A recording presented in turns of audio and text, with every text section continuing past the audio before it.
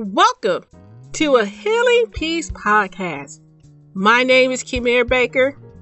I am an overcomer. I am very passionate about helping others to achieve an abundant life fueled by spiritual principles and emotional balance. In this podcast series, we delve into spiritual self-care. Yes, we will explore exercising our minds and bodies, but more importantly, we will discuss strengthening our inner being, embracing God's love, and being filled by the fullness of God. As you take this journey with us, we want to inspire possessing your authentic selves and happiness. Welcome back, family. If you were with us last week, we were having a great conversation, Dee Ann and myself, and we were talking about the goodness of God and unraveling those layers of how our experiences have shaped our perspective of Him, and one being that He's angry or disappointed at us. And we just spent some time talking through that. So if you're just joining us, I do recommend you go back and listen. But another area in our lives where sometimes we have a unique perspective of God is actually dealing with our emotions, dealing with our pain and our obstacles. And we may view Him as not being with us or wanting us to be successful. So, of course, I asked Dee Ann to come back so we can talk about this and kind of unravel that layer. Dee Ann, can you reintroduce yourself to us? I'd be happy to. First, I am honored to be a friend with Kimera Baker. That's my first way I would introduce myself. And after that, I'm a wife and a mom and a grandma and a life coach. And one of the things that I get to do as a life coach is see people's lives transformed as they blossom from who or where they are to who they've always wanted to be. And you do such a good job of that, as well as give me compliments. So I may already bless you on your say because you gave me a compliment. And one of the things that I forget sometimes to do, because I get so excited to talk about God, I don't give the opportunity for people to express a little bit more about the fun things that they are and what makes them up and what things they enjoy doing. So can you share one thing that you enjoy doing besides talking about our good old Jesus? Besides talking about Jesus and besides life coaching, because that is so fun. Besides that? Well, okay. Okay. Well, if I'm not learning something, I'm not happy. So whether that's like YouTube videos or reading books or going to conferences or going to seminars or talking with people who know things that I don't know, I'm passionate about learning new things, not just for my own self and for my own personal growth, but also to equip me to help others as they learn and they're on their own personal development path. So, and of course, you cannot learn more about God than there is to learn. So there's always learning going on. Yeah. And you make it sound so fun. And the word that came to my mouth, or not my mouth, but the word that came in my head and now coming out of my mouth is, wow, what a humble spirit that is. Because I get in trouble with thinking I know everything. I know it all. They're like, girl, no, you don't. I said, I at least know about 98% and then 2%. They're like, girl, if you don't stop it. So I appreciate hearing a humility or a person who is not afraid to be stretched. And in that stretching, which is actually one of the benefits that you provide us, is that you get to share that understanding, that wealth with us. So you guys, there is good to have a humble spirit. It does overflow to something good. Are you ready to unlock the extraordinary? Join Jay Intel in a healing piece for our online workshop. Discover your purpose. We will explore our strengths, desires, and dreams to align with our deepest selves. We will unlock our extraordinary, which will impact those around us. Join us for one incredible evening. Tuesday, November 9th at 7 p.m. Central Timing. Go to ahealingpeace.com/register to learn more and to sign up. So let's go ahead and jump back into the conversation, because basically we're kind of, again, taking off those layers of how we view God and how God interacts with us, and getting us back to a place of being centered in his truth. And one of the things that I experienced recently is, I always tell you guys, I end up telling you my business, but but I had a moment where I was, and it was so, I tell you, I felt like somebody just chopped my legs off. But I got to a place where I was focused so much on my weaknesses and focused on how others perceive me that I wasn't able to hone in and live in the gifts and talents that God provided for me. And I shared in the previous episode how when I couldn't hear God's voice because all those things were so loud, and trying to get back to a place to hear him. And so I kind of want to talk through a little bit more of, how do we get back to a place where we're not necessarily focused on who we are not? Okay, this is so exciting to me because I love doing this kind of stuff. The first thing that I really want to say is there was a man named Don Clifton, and he studied human behavior and how do humans do really well? How do they excel? How do they learn and grow? What's the best environment for them? And what he came to, the conclusion he came to after running experiments and practicing out hypotheses over thousands of people, like the 10s, the 20s, maybe even 100,000 people, is when a person is able to express, work within, and live within their strengths that are naturally in them, they are prepared like a rocket to blast off. There is no limit to the growth that a person can experience when they are working within their strengths. On the flip side, we naturally tend to go towards our weakness. We see and feel and experience our weakness, and we think, oh my word, I must make this weakness go away. I think part of it is our biology, that our brain, the part of our brain that's designed for us to survive, wants to protect us from the weakness by bringing it to our attention with a spotlight shining on it. So by goodness, we can cover up that weakness or take care of it and not die. But what he learned is that you can spend money, time, focus, energy working on your weakness. So let's just say weakness is I don't make a good first impression. So you can spend all your time trying to learn how to make a good first impression. That's not in your natural strengths. You can increase your skill level in making a good first impression in this example by a tiny amount. If you could see my hands, it's just an inch. You can increase it by an inch. But the second you take your focus off, the second something happens and you get distracted, the second you move on to the next thing, that inch that you just improved falls back to the status quo. All the energy and focus that you can put on your weakness, you can only improve a tiny bit. And that's not even really sustainable. On the flip side, you can put even small amounts of focus and energy into areas that are your strengths, and you will experience exponential and unlimited potential in your growth.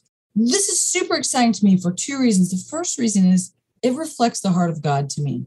Principle lines up with what I believe and who I believe God is. He doesn't look at us. He doesn't look at you and see your weakness. He looks at you and sees all the beauty and all the wonder and all the majesty and the parts of him that he has crafted into your very being since he formed you in your mother's womb. And he delights in all that in you. And he doesn't look at you and focus on your weakness. No, he doesn't even see it. So I think this principle of living within your strengths reflects God's character and his nature. And I really like that. But the other reason I really like it is it's so much more fun to work in your strengths. It's so much more fun. Yeah. So some of the strengths might be, I'm trying to take a deep breath and calm down. Okay. Some of your strengths might be, someone might be a strategic thinker, or someone might be very responsible, or someone might be an excellent listener. Someone might be great with connections. Someone might be full of positivity. That would be 5. If you had your top 3 or 4 or 5 strengths, and if you, found a job that allowed you to express positivity and use your strategic thinking, if you were able to function with these strengths, your success is going to be off the charts. It's going to be unlimited. You're going to be able to grow and grow and grow. If you have, let's say, a job that there's no ability to express those strengths, you're going to suffer in that job. It's really literally one reason why people hate their jobs. It's not because the job is bad, because the person next to them can love the same job that they're doing. It's because they aren't made for those skills that job requires. It's not a fit. They're not able to work within their strengths. And working within their strengths, it's fun, it's energizing, it's infectious. Other people catch on. It becomes like a purpose and your passion. And it's because that's how God made you. That's what he put in you. And for him to see you functioning in those strengths is so fun to him. It's like watching little children get to play in the snow for the first time. It just brings joy to his heart because that's how he made you. Okay, I'm going to take a deep breath. And I don't know if that's what you were asking, but. No, as you were speaking, I was like, oh my gosh, I've been doing it wrong. That was my first thought. Oh, because I'll be focusing on, well, if I improve in this area, I'm the one that's going to get the books. I'm going to read about it. And it's okay. But it's true though. Like when I do all that effort, I didn't make any progression. And it wasn't fun. No. And I was so mad. And then you put the book aside like you never picked it up. Yes. You don't want to be reminded that it didn't work out. Yes. And so hearing you speak, it was like, again, a ton of weight done fell off. And I'm like, oh, that's right. Because when I am working in my strengths, I do feel better. But that whole weakness thing comes up. And when it comes up, it chokes the life out of me. And so to hear what you shared, I'm like, of course, it's going to be a replay a couple of times because you really are shifting the way that we think. Oh, well, that's sweet. That's one of my favorite things to do. Yeah. And you're opening us up to all the potential and all the greatness that's in us. And not only are you opening us up to it, but you're helping us to connect. That's God's fanfare. Like that's him already cheering. Like, oh yes. She did this and that grew and and you hear this level of excitement. And it makes, at least for me, it allows me to know, and it's weird how this is happening, but I'm just going to be honest to what's happening to me. But you're opening up for me that God is my biggest fan, right? And then not only is he my biggest fan, but there's so much that I can accomplish. Our 501c3 nonprofit organization, J Intel, and A Healing Peace are looking for community partners to support our mission. We are bridging the gap between faith-based and therapeutic resources. Consider partnering with us. Go to jintel.org/donate and contribute. By contributing in this manner, you ensure that we continue to spread this inspiring and encouraging message. When I'm looking at my weaknesses, I can't accomplish anything. And I'm depressed and I'm hiding out. I don't want people to see me because I feel like I'm so flawed. Yes. Yeah, right. And now it's like, oh no, you're not flawed. Like there's things in you that you're not attuned to that is great. Yeah. Yeah. Yeah. I don't want to imply that there's not things we have to deal with or work through. I mean, that's not what I'm talking about. But it's like what you just said. God is your biggest fan. Yeah. He is so for you. And when you are doing exploits, it thrills him. It's okay. So let me paint this picture. Yeah. God made you, right? Mm-hmm. He made and each person listening. He made each person listening. And for each one, he put a special mix, a special recipe of things inside of you that he wanted inside of you. And when you express those things within you, you actually glorify him. I think that the common way of thinking is, okay, let's just say music is a special thing that he put inside of me, which he didn't, but let's just say that's what it was. Mm-hmm. If I was to release that music and practice and grow my ability and play beautiful music, then God's like, my child is enjoying everything that I put in her. Like that playground, she's getting to play in that playground. And it brings glory to God because I'm made this way.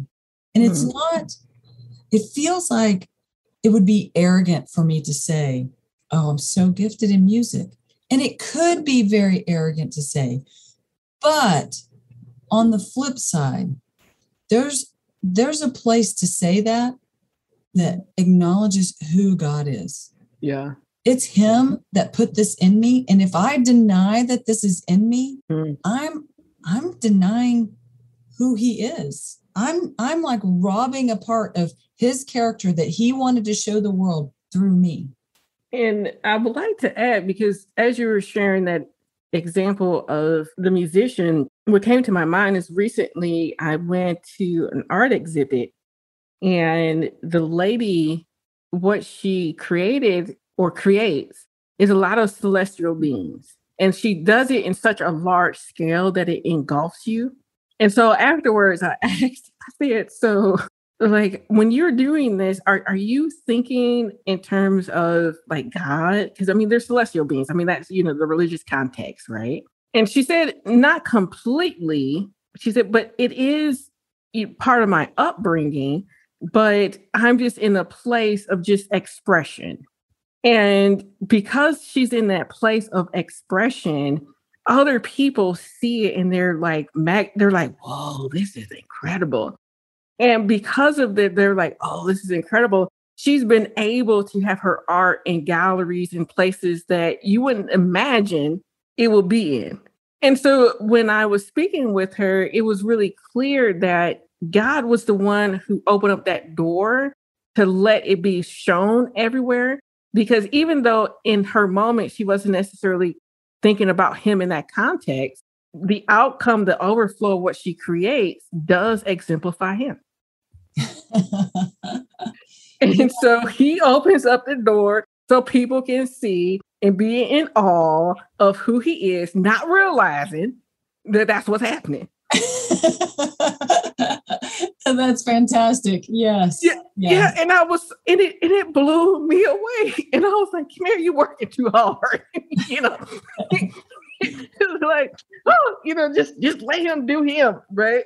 And so hearing you say that about the musician and glorifying God with his talent and living through that expression of what was created in him, that is so encouraging, uplifting, because it gives us this freedom to be in our purpose. It gives us this freedom to not be ashamed of it, embarrassed by it, but to say, this is part of me. And in the process, I have this wonderful place to be able to exemplify who put it in me. Yes. So that's actually more humble than trying to pretend like it's not in you or that you don't have it. That's actually more humble than just trying to improve your weakness. Trying to improve your weakness, honestly, is about the most arrogant thing you can do. Oh, sorry, I'm not trying to call you arrogant, come here. But but it says that I can do this. Yeah. That's a very good perspective. And because you think you can do it, you're not allowing room for God because you're so focused on you trying to do it. And then you're back into the perfection cycle and the performance cycle and the not measuring up cycle. And you're back into either the victimhood or the focused on yourself or criticizing yourself. And actually none of that brings glory to God. It's like a football coach, right? So there's I'm not a big football person, but let's say that there's a coach that everyone knows that their team wins the Super Bowl every year. It's this coach wins the Super Bowl every year. Got a great quarterback, a great receiver, great running back, great all the things, but all of that reflects the skill of the coach. Because you can put all those great players on a different team without a coach that knows how to best maximize everything that's in those people, and that team won't win, right? It reflects the coach. It kind of in the same way, I'm like, clearly God is much bigger than a coach. But in the same way, when we are throwing those touchdown passes or catching those uncatchable passes, all together, it shows the greatness of our God. Things that couldn't be achieved are achievable through him. All things are possible to him that believes. And if you're believing that you're just incapable and you have nothing to offer and you're just full of failures and weaknesses, there is nothing you can attain. And if you're believing that the creator God of the whole universe has equipped you so much so to perform all the good works and purposes that he's put before you, that the fullness of him is living within you and all of him is available and accessible to you for each step that you take, all things are possible. I'm sorry. I don't know what we're supposed to be talking about. No, I mean, no, that's incredible. And it's so inspiring and empowering and exciting. There's a lot of endings in that, in those, the things that you shared, because again, it brings us back to being in him and being in the purpose that he designed for us and not being timid of that. Yeah, but being excited and being free in it. Yes, being free in it. Isn't that fun? Isn't that good? Yeah, because as you share that, like today when I was reading in my Bible time with God, I was reading about John, becoming John, and how he was in the desert and stuff like that. And what really stood out for me this time when I was reading that was that God knew all along who John was going to be. Before John knew it, right? Yeah. And when I was reading that, I was blown away, because how many times do I try to interject what God has designed because I don't see it in that moment, and try to put my 2 cents in, or try to rearrange his plan because I'm having this moment. And so when I was reading that, it brought me to a place of, first of all, he is the creator of the world. I'm pretty sure he sees things, knows things more than I do. But it also, for me, emphasized the importance and the magnitude of what he's designed for us, that he thought about it that intently and that it doesn't shift for him. And I was just like, okay, this is the place that I need to get back to. So I'm not minimizing my gifts, so that I'm not minimizing my talents. I'm not minimizing my purpose, because he's already have this really lavish, grandiose plan, and it's exciting, but I need to quit trying to figure it out. Just be. Yeah. And while I'm enjoying what he is doing. because he's enjoying it. And so I appreciate our conversation because you really brought that home for me, because it's like, oh, what can I do differently this week, next week, because I'm living in my strengths. First of all, y'all be like, girl, if you don't stop talking, we already know I love talking about God. Could you imagine? You're like, girl, you need another conversation piece. But anyways, but outside of the God perspective, but just even, again, getting back to that place of freedom. And so I think, again, what you've shared has been very enlightening. And for you guys who are listening, you're probably just getting started seeing us in our little social media, that we are having our workshop November 9th, and it's called Discover Your Purpose. And we're going to get back to these areas where there's things in you that is from God, and we're going to encourage and help bring that more into the forefront, and so that you're able to enjoy the life that God has provided.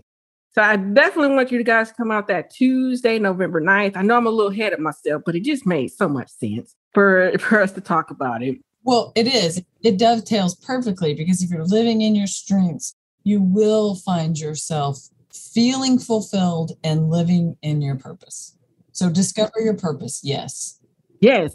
And just so you know, that Dee Ann, she's always with me in our workshop. So if you like what she done shared these past 2 interviews, oh, come on. I'll be like, I need to hear some more.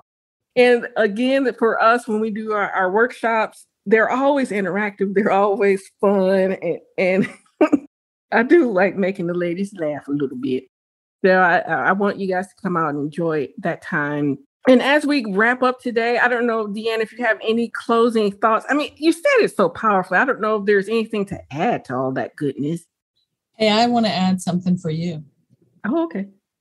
One of the things that's so beautiful and fantastic about you is that you hear really well and you receive really well. And that in the moment, you are always, I don't know how you do it, but you listen and you hear for yourself. You're being present and you're able to verbalize it and express it. But I also know you'll continue to meditate on and think on the things. I really admire how right in the moment you're able to take something in, hear it, and let it impact you.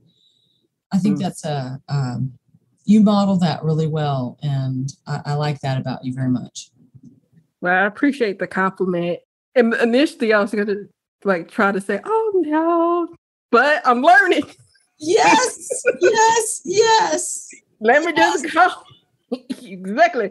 And you do a great job of complimenting me. That's why I always enjoy having you on the show. And that's why I always tell people, find another Dee Ann in your life that can just bring out that goodness in you. I think she epitomizes what a safe, supportive friend looks like.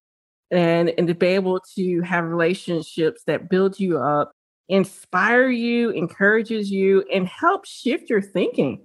Because the way that we think is not necessarily something that's going to keep us in our excitement journey. Oh, thank you. Yeah. So I can say that many times.